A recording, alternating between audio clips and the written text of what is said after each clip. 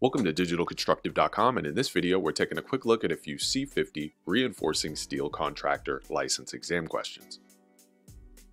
A contractor determines that a particular job will take 3 workers an 8-hour day to install 50 feet of retaining wall reinforcement.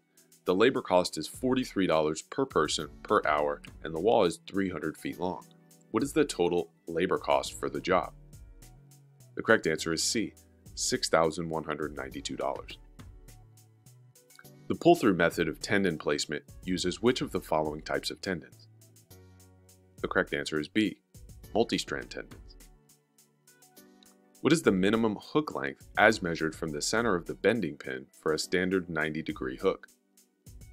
The correct answer is D.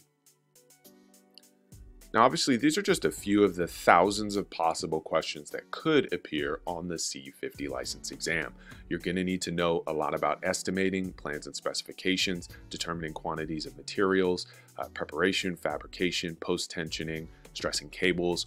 Safety obviously is going to be a huge part of the exam, so you definitely want to make sure that you've seen a lot of the possible questions and that you're using the correct reference material so that you're able to get a good idea of what is going to be on the test. Now, 35% of the exam covers planning and estimating, 10% covers fabrication, 25% covers layout and placement of reinforcing steel, 8% covers post-tension cables and specialty projects, and 22% covers safety. Now, what we've done is we've taken everything that you need to know specifically about this exam and we've condensed it into a complete trade study review covering everything you need to know from A to Z. Now, this is in a deep dive Cliff Note format, so you're getting exactly what's on the exam. It's presented to you in a very clear way with tons of examples, descriptions, and diagrams.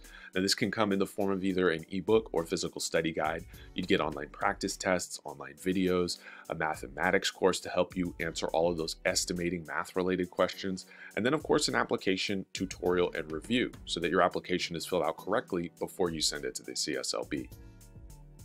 Now we've got 2 other videos that you definitely want to check out that pertain to the C-50 license. One goes a lot deeper into the exam, the law concepts, the math concepts you need to know, what the process looks like, where you take the exam. And then another one goes into the requirements, filling out the certification of work experience, criminal record, everything you need to know about the CSLB, how long it takes. You want to definitely check both of those videos out. If you're interested in the C-50 crash course, you can find that right here on this screen or in the links below. If you have any questions, drop them in the comments. Be sure to like and subscribe to the channel. I hope you found this video helpful. Thanks again for your time, and this is digitalconstructive.com.